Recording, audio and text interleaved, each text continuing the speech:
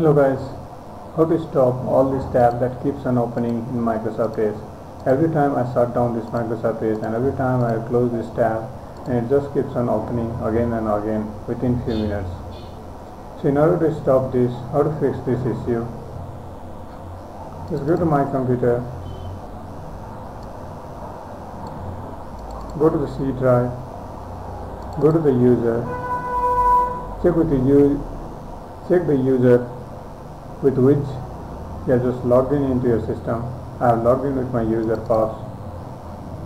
Go to the app data, go to the local, click on package, find the Microsoft Edge. It might not be visible to you. I'll show you from the beginning. Go to the C drive,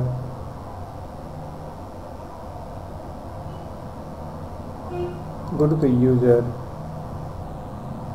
check for the user with which you have just logged on into your system. I have logged in with pass. Go to the app data, go to the local, in local click on package, in package click on Microsoft Edge. You can see here Microsoft Edge _ something is written over there. Click on that, click on AC, click on Microsoft Edge, go to user, go to default, click on recovery, go to active, just select all these files, press shift and delete,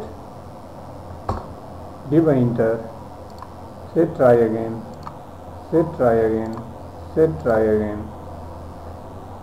File is open in Edge. Okay, so when you can see here this file is open in Edge. This is the place from where it was just opening the file. So close this, leave the page, leave the page. Now select it, shift delete it, press the enter. Now file is gone. So this is the way it helped for me, it worked for me.